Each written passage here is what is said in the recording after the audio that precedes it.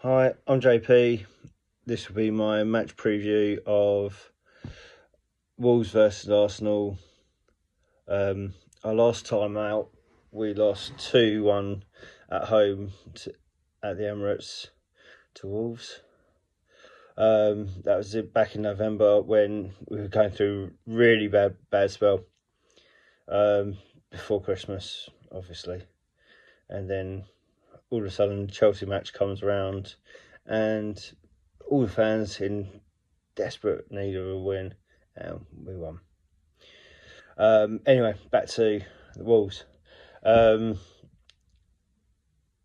We've lost one game this year, and that was the FA Cup match in against Southampton. In the league, we're unbeaten this year. We're unbeaten even before Christmas, even before New Year, on Boxing Day when we won. So 8 games, 6 wins, 2 draws in the league. It's not a bad game.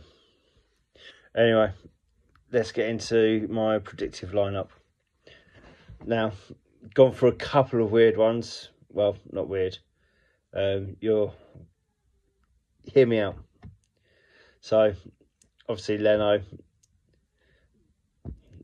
Need I say more?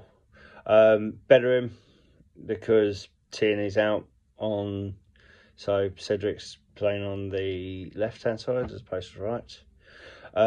Holding, Louise, need I say more? Again, same as Leno. Both of them start.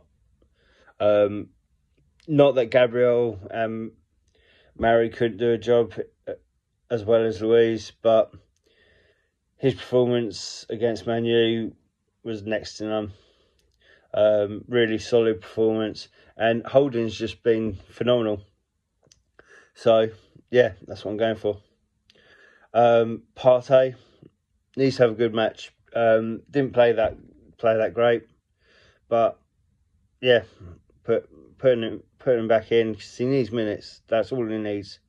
He needs to acclimatise to the Premiership, and once he does, he's going to be one hell of a player.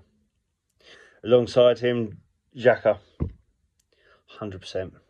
Like, everyone slags him off. I don't know why. Yeah, the guy's picked up a few silly red cards. So did Bergkamp. I'm not saying Xhaka is like Bergkamp.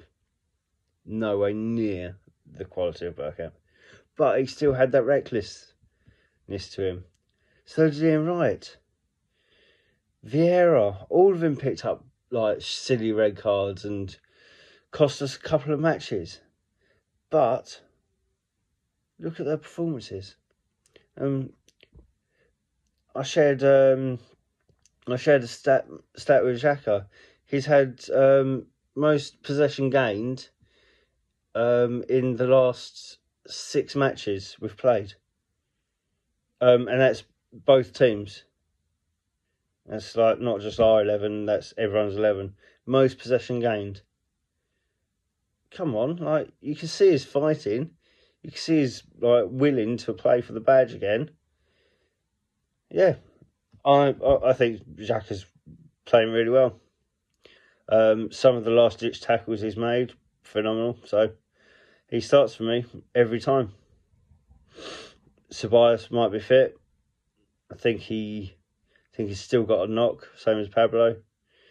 But yeah, Xhaka still starts. Okay, attacking. Pepe on the right-hand side. Leaving Saka on the bench for today. Just because he's just had a hip injury. That's what it was. It was apparently a hip injury that kept him out from the new match. And yeah, I think leave him on the bench. If need be, bring him on. But yeah, Pepe starts for me. He was playing phenomenally as well. Last two matches, he's played really, really well. So there you go. Centrally, I'm taking out Smith Rowe. I'm giving him a complete rest for today. He could be on the bench. I won't mind that. But yeah, Odegaard starts, gets his starting debut, and let's see what he can do. If it's not going well, or he looks rusty, we bring on Smith Rowe. But give him a half at least. See if we can bed him in quickly, because he looks good in the 10 minutes we saw of him. Right. On the left-hand side, I will put Martinelli.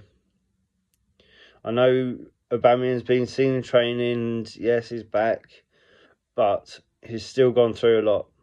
Like, still probably got it on his mind, like, with his mum sick and his family still not knowing what's going on or anything. So, put him on the bench. Break him in a little bit gently. Like, knows our captain, knows on high wages, but he's still human. He's still human, and these things do affect him. Like, they'd affect all of us. Like, your mum's sick. I don't know how sick, but she was in hospital. Have a heart. Saw some comments saying that Aubameyang's in a fortnight competition. He's not allowed to play. Oh, come on, please just have a heart. What's the matter with people? Anyway, yeah. So Martinelli starts. There might be a question for Willian. A little bit controversial, but yeah, I would say Martinelli over Willian. I think Willian offers us a little bit more, and Wolves are depleted at the moment. I think they're on the second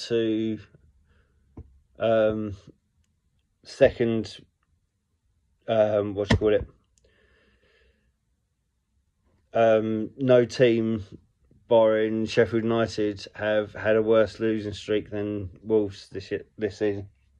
So yeah, they're depleted. Attack, and Odegaard, Pepe, and Martinelli, and then our man Lacazette up front. It's a dangerous strike force.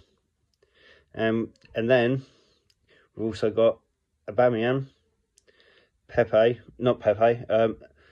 Aubameyang, Saka, and Smith Rowe to bring on if need be. Now, that's a good bench. Don't care what anyone says. I think we'll win this quite comfortably. It's not going to be a walkover, but we get an extra goal, and yeah, get an extra goal, get the first goal, and first goal, first half. That's what I'm predicting. And yeah, I reckon we'll walk away with this. So anyway, I'm going to go. Take care. Like, subscribe, not YouTube. Follow, please. It helps. Take it easy. See you after the match.